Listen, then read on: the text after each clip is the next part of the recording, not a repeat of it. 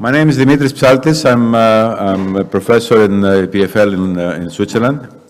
And together with Efthimis, whom you already met, we'll be coordinating the next panel. The next panel, the topics are energy and environment. Of course, immense topics in Greece and the planet. And then the main goal again is to see how HIAS can contribute in addressing some of these issues by collaborations between scientists of the diaspora and our colleagues in Greece. We start with our keynote speakers, and we're very proud to have and happy to have Anna Stefanopoulou, who's a professor at the University of Michigan, professor of mechanical engineering. She got her PhD also at the same place in Michigan. And like pretty much everybody else here, she was she got her formation or her education at Metsovion here in Greece.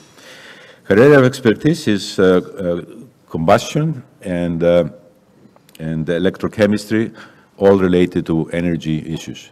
So Anna, I give you the floor.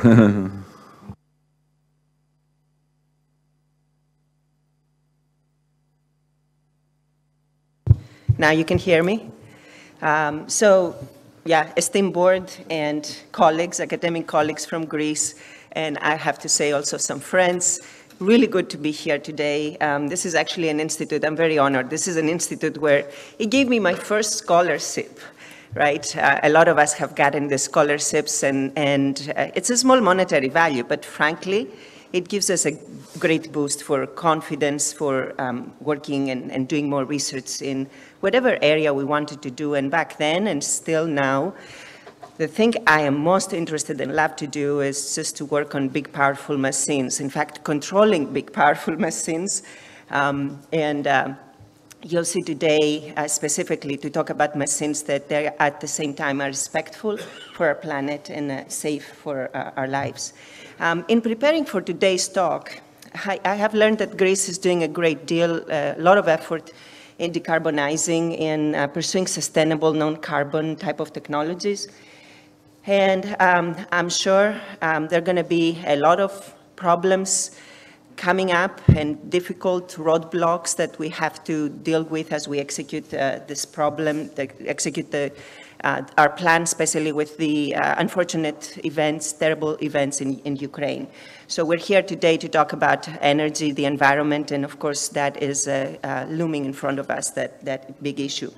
I am here also to say that batteries are going to be, my dear friends, a big, important aspect of our decarbonization. And that's what I will be talking today, trying to glean out the topic that could be also very interesting in Greece. So as I said, I have a naval architecture diploma in marine engineering from Metsovion. I have a PhD from electrical engineering. I teach in mechanical engineering. And I am doing chemical engineering because it's about batteries and controlling combustion. So and that's what I will talk about it today. It's actually the last decade I've been working more and more on instead of combustion in batteries. And I'll tell you a little bit. I started in designing machine rooms in big fishery boats for Greece. And again, this is what I love doing. It was a lot of grease, heat, noise, and the smell of diesel fuel. My diplomatique professors helped me get a Sea grant and go to the University of Michigan to work on automated navigation.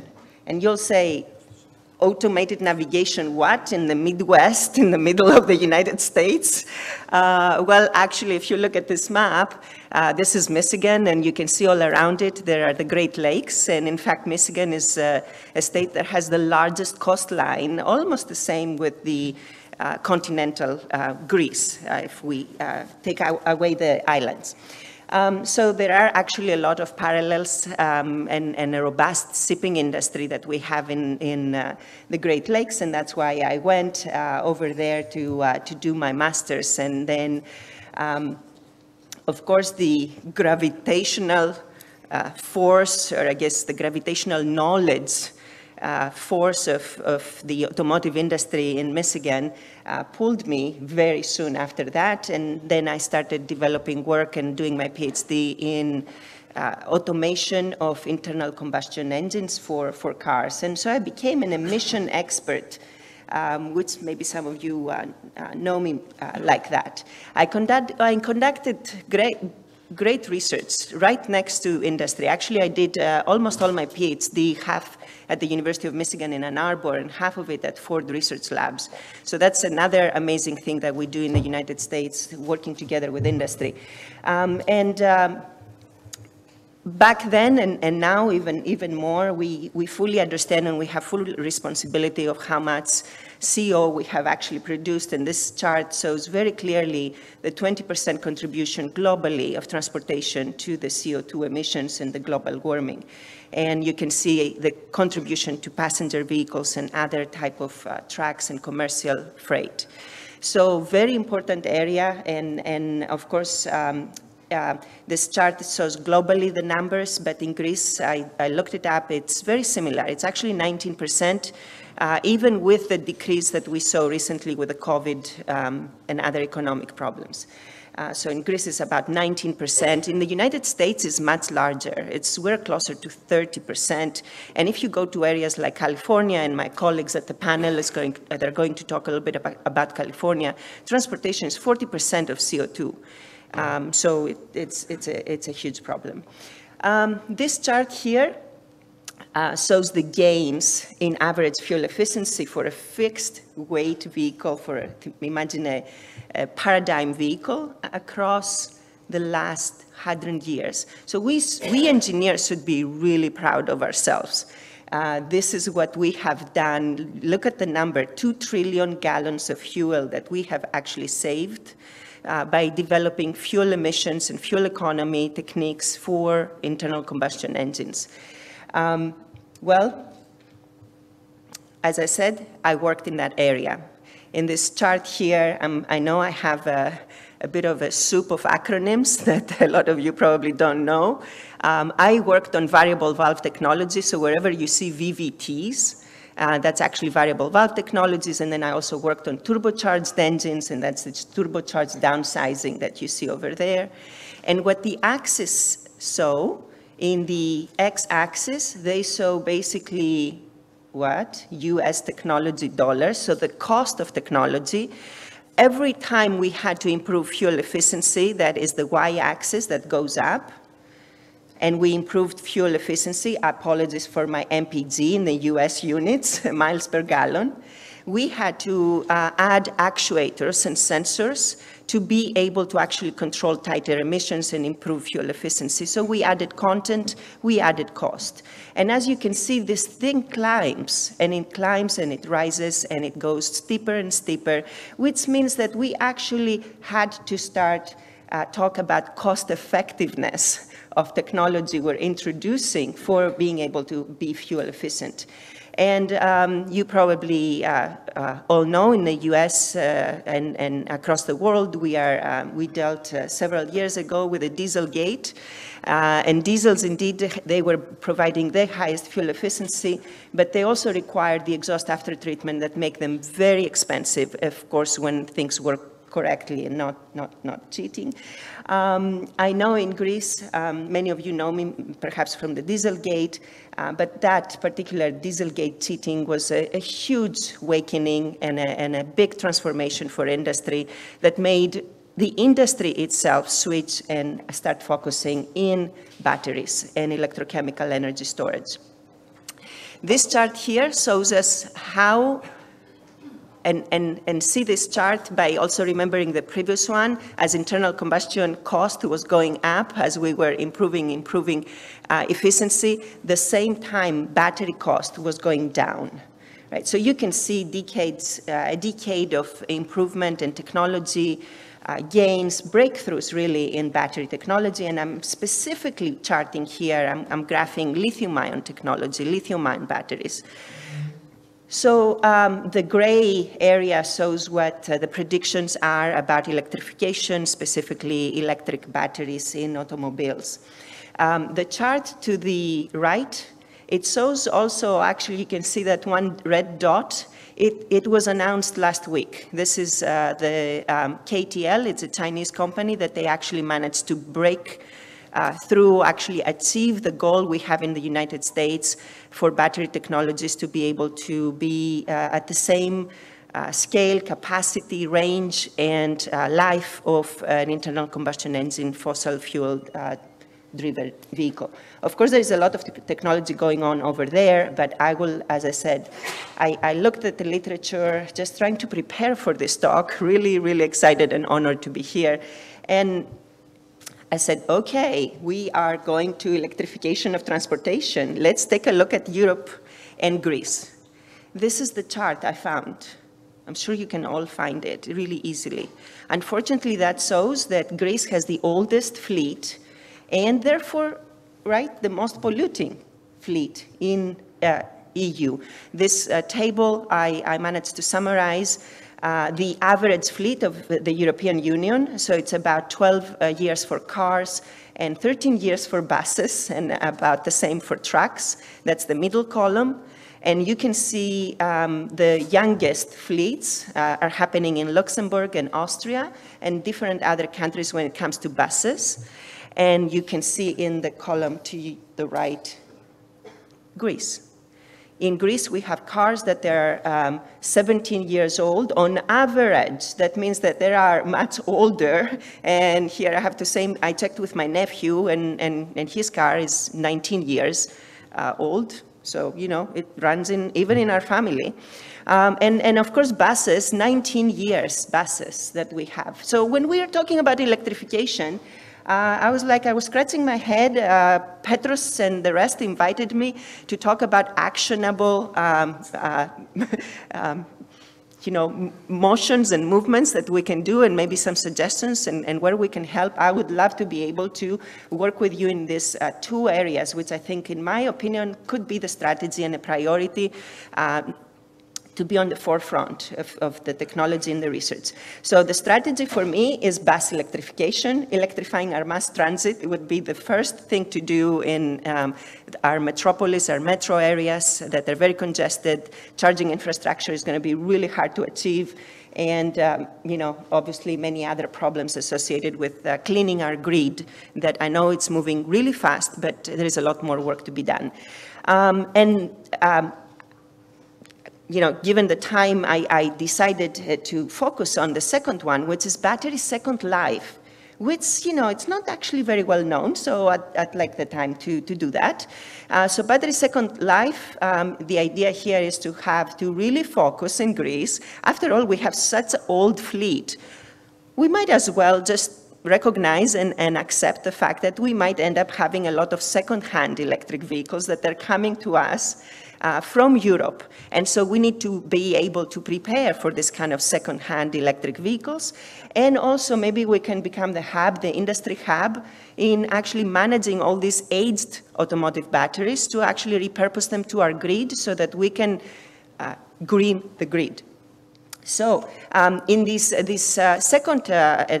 first two strategies, or these two strategies, are satisfying what I also consider extremely important in the energy transition, which is equity and economic growth. Let me therefore try to go a little bit into that. Hub for a second-hand EV. We learn to develop techniques and to build our workforce, how to repair and how to refurbish. We actually, batteries are 30 to 40% of the cost of an EV. We cannot afford throwing them out or even recycling them.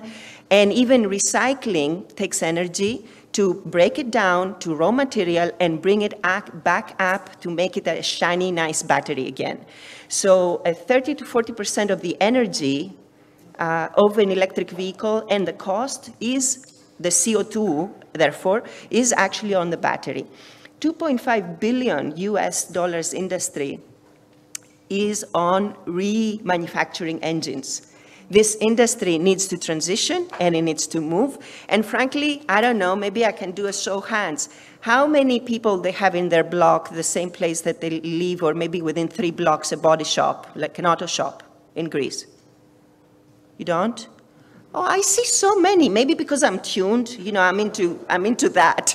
So I think auto shops are just everywhere, perhaps because we have an aged fleet, and so we need a lot of auto shops to fix our cars. You know, all this kind of training and technology, we can actually, I don't know, develop it here. I think that would be exciting. As I said, 6,000 machine shops in North America are dealing actually with remanufacturing engines. Okay, so hub for a second life. Let's become experts in repurposing automotive aged packs. Repurposing batteries from automotive to the grid in 10 years or in 8 years, it would basically allow us to level the battery competition between the grid and the cars, and therefore manage the cost. We should be able to decarbonize the grid and help with the regulation, frequency regulation. My colleagues at the panel will talk a little bit about these difficulties. Improving fast charging, because we will need storage behind the meter, and supporting building decarbonization, which is extremely hard. Okay, so I'm saying these things, and some of you are scratching your head and you're thinking, oh, what is he talking about? Batteries, big packs are really dangerous, right? They're high voltage, they have some of them hadrons, some of them thousands of cells. The Tesla pack has, you know, something like 5,000 cells. So what are we talking about? This is a picture of a Ford pack. Yeah, I'm a Fordie in some sense because I worked there, and I have also the endowed chair of the William Clay Ford Technology Professor at the University of Michigan. And so we work with them very closely in taking packs and trying to understand, you know, how they age, how they're used, and how they evolve in life. And you can see here some of my students and colleagues doing what we call a tear down, so taking packs and taking them apart very carefully together with industry safety experts, that mapping them and then developing our CAD drawings that will let us do our thermal management and try to really understand how to develop a cooling system and how to check and do the testing about the cells, the individual cells. And this is a picture that looks like when we do thermo-electrochemical, and we're trying to understand the behavior of the battery. So these are the packs. As you can see here, hadrons of cells. So these are two modules, the front and the back. They look like couches in the back of your car or underneath your car for most electric vehicles. And the cooling system is very important because temperature would actually degrade the cells very quickly.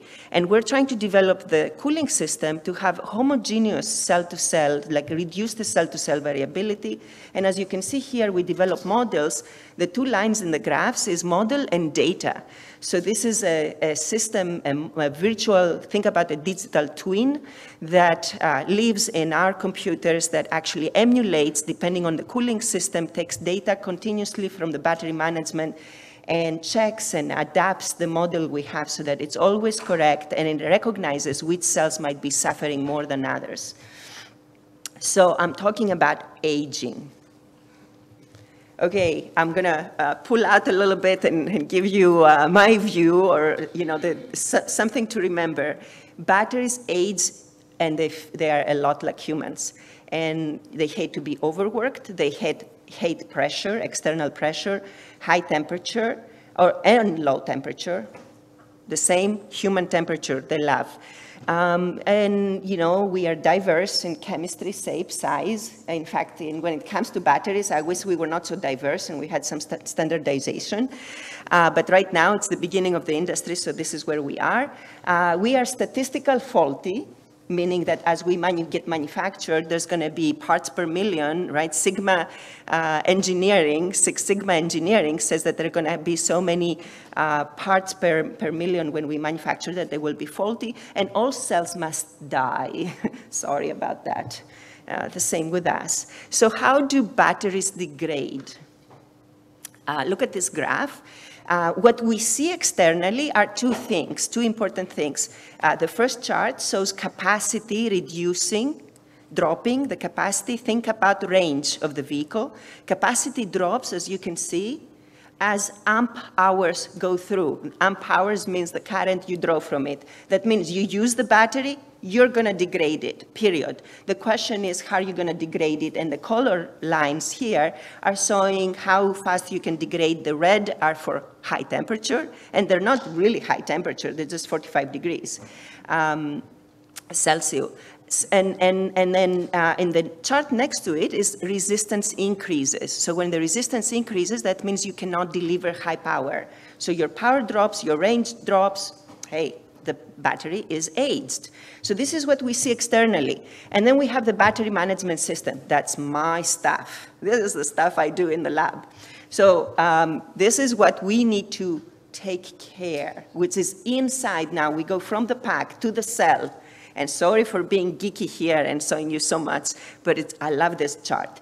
It shows the anode, the cathode, and the separator, which is the core of the battery. And it shows actually all the sort of, good and bad things that are happening as lithium intercalates and gets inside the material. Sometimes it piles up, and it cannot actually get inside the material, and therefore it creates dendrites that can short the battery and create a thermal runaway. We'll talk a little bit about that. Or the particle starts cracking because there is stress, internal stress, and because it's cracking, it creates film of I'm going to call it gunk, but it's actually, we call it a solid electrolyte interface, and that increases the resistance, and that resistance, remember, is what drops the power. And then we actually, all these things are what we need to worry about and what we need to protect for. What I'm showing to the right is what we measure. We measure only voltage of all the cells. So only the electrical signal, and what we can control is actually even worse. We only control current, so we can do power denials. So we can say, don't take so much current, take so much current. And what we do, so obviously what you can think is I call it like driving blind, because there's so many things we have to watch to the left and right of us, but actually it is, we get only very few signals, only electrical signals. So what I call helping instead of driving blind is what we do, the battery estimation, where we're basically developing the digital twin that I talked to you about. And with a digital twin, this is how it looks like, and I'm not going to go through the equations. But you see basically equations that describe what happens inside not just the cell and the electrodes, the anodes and cathodes of individual cells, but we actually model what happens inside particles, like little particles that are actually extremely small size in the microns. And we are computing as we take data, and at the same time, our digital twin allows us to be able to continuously tune our parameters and have a model that captures all the phenomena. And at the end, we take data from the road, not just vehicles, but also energy storage systems, and looking all the time to actually understand the capacity fade, the resistance increase, and predict forward. Because remember, I was here to tell you about second life. So obviously, there is not going to be a second life if my model predicts that this battery is going to actually start decelerating, this capacity dropping really quickly, and therefore it's better to recycle it. Right, so these are the type of things the decisions industry needs, and that's why we work next to them to develop these models. They need to decide about warranties, they need to decide about resale value when they're doing second-hand vehicles, and they need to decide, again, they're repurposing it on the grid. We do fun things, kind of, crazy things sometimes. Obviously, these are models, and as I said, we don't measure too much in a real vehicle, but in the lab, we can actually go in, more than the lab, we can go to a nuclear reactor, and the nuclear reactor can actually give us a beam, and we can do the inverse of an X-ray and see inside the battery as it actually operates, where the lithium goes between anode and cathode, and verify our models even on the single cell level. This here you see actually 10 layers of cells operating, and I have a movie, but I will keep on going. So yeah, we have our students, I call them our brave students, that we can actually put in front of this is a reactor, a nuclear reactor, and this is the beam. And Zinfan was there actually imaging, well, not when the beam was on, right? He would go outside in the bunker. So we do also a lot of equipment in the lab, things like that they actually measure what we saw when we did this beaming and this imaging. We actually did not only see concentrations inside the battery, but we actually saw the battery swelling. So batteries are actually, when they charge and discharge, it's like breathing. Charging, discharging. They're actually swelling. The lithium goes inside the carbon atoms, and it opens up the diatomic structure and makes the electron swell. Of course, the other side of the electrode, it's actually contracting. So what you see is the combined contraction and swelling. And we can actually measure it in the lab. What this graph shows is that we can take current, and this is voltage, so you can see that actually gets to be more and more frequent, and then you see this swelling. So batteries are actually, again, like humans, we breathe when we charge, discharge, and that's reversible expansion. And at the same time, unfortunately, as we age, we gain weight, and that's the irreversible expansion. A lot of us do, but not all. And so what you see is that as this batteries, how many of you have had problems with your iPads or your computers where the battery got swollen, or your cell phone and cracked? Yeah, thank you. So you know what I'm talking about. That is a big deal. I mean, this is an area that as we are constraining our packs, we don't let them expand, and therefore, because we don't let them expand, now the stress grows inside and breaks the particles, and that's what actually now we understand aids the batteries. And so we really need to get more and more into that, and that's what we do in my lab. And it's actually this graph, it also shows that we need to optimize that pressure we're applying to the battery. This graph shows that we call it the Goldilocks principle, right? Like if you apply not enough pressure, then you can degrade your battery very fast. This graph shows. But if you put more pressure, then it's better and better, and the battery lives longer. But after too much pressure, again, it will hurt again. So trying to understand the physics. Okay, a lot of you here, when they talk about batteries and electrification, they care about cost, charging infrastructure, and safety, right? At least in the United States, we're having recalls, and we have a lot of issues in that front. So looking into signals and measuring signals that are the archangeli or proangeli, or, you know, telling us about faults, impeding fault, it would be great. And indeed, batteries have a lot of energy. That's why we love them. Lithium-ion batteries actually have inside them 5 to 8 times more energy what they can cycle. And this graph, what I'm showing you, is for the same range of travel. A battery has actually twice as much energy stored in the battery, meaning that if there is an event, a fault, then there's going to be more energy released, and more abruptly, potentially, if we don't develop and engineer the system. Of course, we are engineering, you know, I'm going to say the hell out of the system, and we're going to make it work really well. And in all honesty, batteries are not going to be more dangerous, or they're not even now more dangerous than internal combustion engines. We do have fires in them, and we learn how to manage them. In the lab, we try to understand how things work in a normal sense and what actually we need to be doing in an abnormal case. So we actually start abusing. We have abuse labs that we do a lot of abuse scenarios, and we have the cells swelling, like the picture I showed you earlier, like this. And then, of course, when they swell a lot, they will vent. These vents are actually flammable. And so we have to change the way we're thinking. Right now, when we are initiating a problem with a fire, what we're doing is we're starving from oxygen. We are enclosing the system. In a battery, we should not enclose it. We should actually vent it, because these hydrocarbons, the battery includes inside it oxygen. And so you don't need oxygen from the outside. It will actually have metal oxides. It will give the oxygen, and the fuel and the oxygen will keep the fire going, and in fact reigniting months and sometimes, well, weeks and sometimes months later. So we're actually developing even systems for deactivation.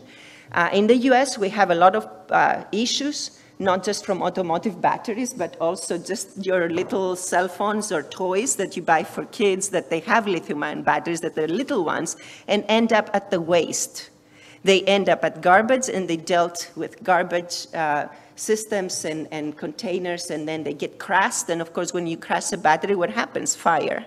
And of course, then it can ignite the associated waste around it. We're working a lot in developing next generation batteries in anodes that they have solid state electrolyte, that it's not flammable. And before we get there, we will be having also batteries that they have silicon instead of graphite, and they will swell a lot more. In fact, they swell 3 to 6 times more silicon. I know actually some experts here on that. And then in the cathode side, we are actually going more and more towards nickel and less cobalt because of the ethical issues, because cobalt, a lot of it is mined in Congo. The only other country that has cobalt is Finland, and I found out that we actually have traces of cobalt in our country. But as I said, next generation batteries will have a lot more nickel, and from what I heard and read recently, just preparing for this talk, we have 80% of the production of nickel in Europe, here in Greece. So this is an opportunity and something that we can do, and again, in the spirit of making bridges for the United States and for my state, Michigan, and Greece, we look very similar. I superimpose here the Mediterranean to the US continent, and you can see the lakes, and you can see the size and the coastline and the industry. And also, I have to say, up north in Michigan, we also have ore and type of mining that we have here in the United States in the Ptolemaida area that I know there are a lot of struggles in decarbonizing. Thanks a lot. Thank you very much for this opportunity.